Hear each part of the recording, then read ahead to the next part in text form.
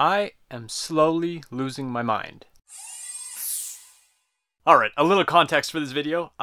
This is the pen I'm working, well, it's the body of the pen I'm working on. And I'm wanting to get this tip threading on to this body, cross-eyed being so close to my face, nicely.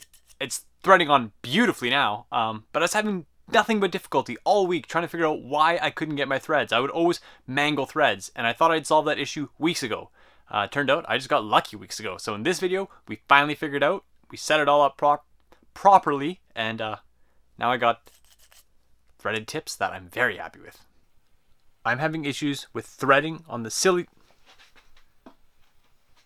titanium threading, perfect, not an issue. Stainless threading, giving me troubles. No idea why. I think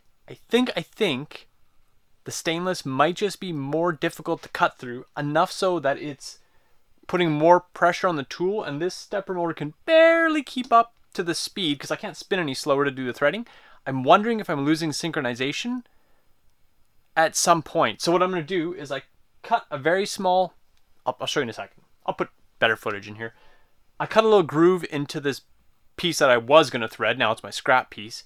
And I'm going to run the threading op way out on the other side of the lathe through its full operation, and I'm going to come back to that spot where the machine says 0 is. It's a massive offset just so I'm cutting air, and I want to see if I come back to that exact same spot. Then I'm going to do the same thing, cutting the material with a 0 point, and check it again and see if there's a difference. If there's a difference between that, then I know that it's the material that's losing synchronization.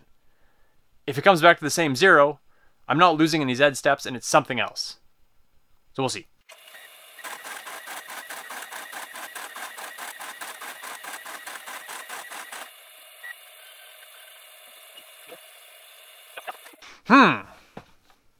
So the air cutting worked perfectly. I started at 0. I did a bunch of air cutting. I actually ran it twice because I forgot to record it the first time. Bang on 0. So I'm not losing steps air cutting. So now I'm going to do the exact same thing, cutting the stainless. And even though it's probably going to mangle the threads, I'm going to come back and see if my 0 is the same. And if my 0 is the same, I'm not losing steps. I'm losing synchronization. And I think I might know why it's doing that. So let's hope that's the answer, because that's the easy one to fix.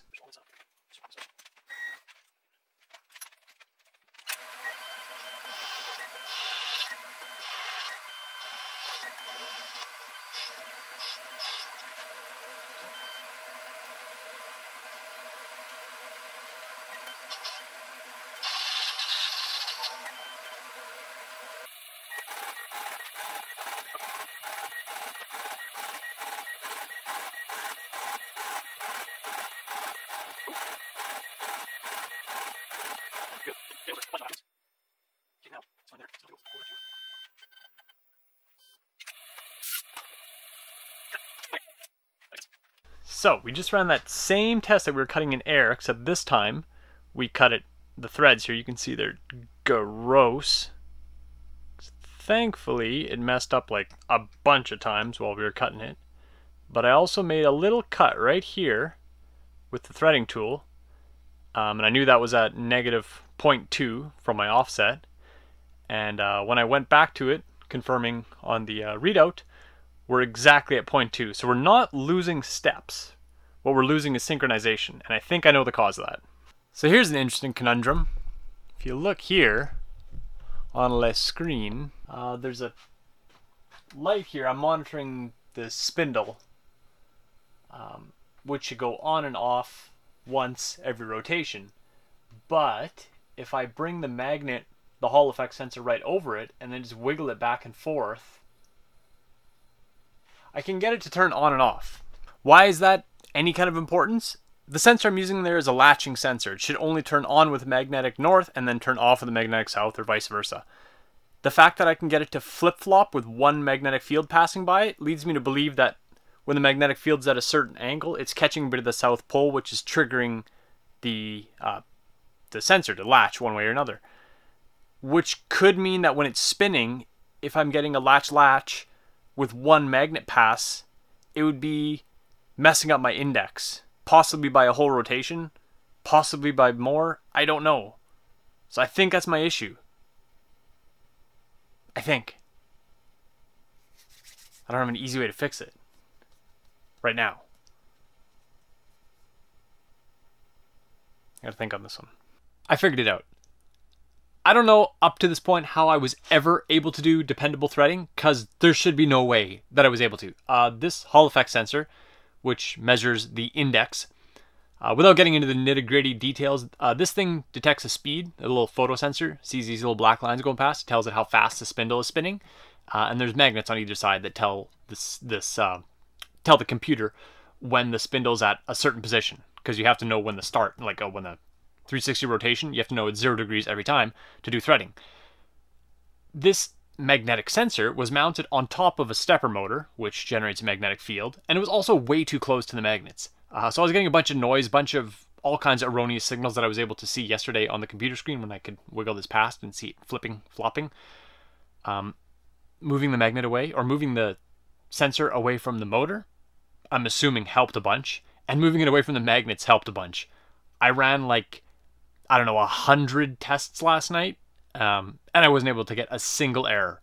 Every single thread was perfect, no matter with the material, no matter anything. It was just, everything was perfect. That is my problem, 100%. I can now no longer get it to fault on the screen. So however I was able to do threading in the past, it was pure luck that I just didn't get any noise during that cycle. So I'm happy that I fixed it. Yay! That's the thing when doing stuff like this. Most of it is not just doing it. It's like 90% of it is just finding problems and fixing them. That's like 90% of the barriers of building anything, is just coming across things you don't understand why and then sourcing them out. That's the only time you ever want to give up. When things are going well, you don't want to give up. It's just when you run into problems that you pound your head against a wall, that's what makes you want to give up. But when you figure it out, you feel amazing. So I'm so happy that I got this working. Threading issue is solved. I am super happy with this. I also tried doing a little bit of curving instead of a chamfer for the tip, just trying something different. But those threads are the bomb. I'm so happy with how that goes together. All the tolerances are nice. Little chamfer in the middle here, meet up nice. When I spin this, it's ultra concentric. I mean, the tip still needs a little bit of polishing and work. I'm probably going to increase the taper too. It's a little stubby for my liking, but I quite like that. Unfortunately, this tip is actually a little bit too small. I read my drawing wrong. The one part that I have to do manually, I read that wrong, and I cut it. It's about 50 thou too small, so. Another test piece. Thankfully, with the old magic of CNC, it's pretty easy to do another one. I can just pop another piece of stock in and hit go, and it comes out like that. So that's awesome. That's awesome, because doing it by hand, it's a lot of work to make that. It's not like it's not a lot of work to do at CNC either. For anybody doing CNC work, people just think they're magic machines and you just put parts in, hit go, and parts come out. Not the case. There is so much work that goes into setting something up properly for CNC work. And then once it is working, it works for a while until tools start to dull, or things shift, or materials change, or like, it's not just a one and go. Anyways, very happy with that. Very, very happy with that. In other news, the honeycomb from my laser cutter came in, so I got that put in place. The bed I had built for it worked, it was just uneven, so that's why I wanted to replace it. And along with cutting this soft shipping foam, another thing I was experimenting with is cutting this material. So this stuff is called chipboard. It's like really thick cardboard. It's dirt cheap, and I wanted to be able to do little tags for each pen I sell. That'll come with the pen that'll say the serial number and model of the pen. So I came up with these little things, which is just a piece of that chipboard. But I wanted to make it like three-dimensional and whatnot. So this is cut through on this side, and then there's also just another piece of cardstock or chipboard on the back. And then this one I actually just Sharpied it so it was black. I did another one with white, and this one just has just white cardstock on the back. Just trying different methods to see what I like. And that worked really well. The only problem was that when I was doing it, here's a sample piece, and you can see that I've cut through in some parts for the where the QR code was burned in. And the reason that happened is it was in and out of the focal range. So basically when the laser is out of focus, it's less effective at cutting, but when you get right into focus, it's very effective at cutting. So if that sheet, wherever I focused, let's say that QR code was positioned somewhere else on the sheet, that might be in the exact focal range or outside of it or one way or another. So if you crank up the laser power to get the desired effect and you're outside of focal range and you drop into it, it works better and you burn through. So everything has to be very, very flat, and the easiest way to solve that was just use honeycomb. I put some of the aluminum angles all around it just so that when I put material on, conveniently these sheets also come in 12 by 12. That's what my shipping foam comes in, so that's what the whole machine is sized for. It's just super easy to butt everything up to the corner and just let it rip. So I haven't even ran it yet with the new bed. I'm super excited to see how it works out because cutting these little cards with my wiggly woggly bed was not as easy as I wanted it to be. I mean, my laser cutter, I want to treat it like a printer. Basically, I send files to it and it prints. And to do that, I have to have it mechanically set up really well, so the new bed should be primo for that.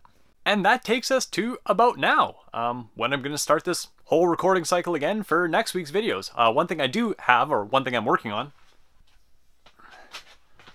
so I got this big, giant rod of aluminum, bar of aluminum, and I'm gonna cut this up into pieces, and we're gonna make soft jaws for my little vise on my mill. I actually have some other sneaky ideas where I think I'm gonna use my mill to do a little bit of mill turning as well as my lathe to do CNC turning. There'll be turning and milling everywhere, but that's basically what I'm gonna work on next. That's the end of this video. Thank you so much for watching. I'll see you guys next time. Take care. Bye.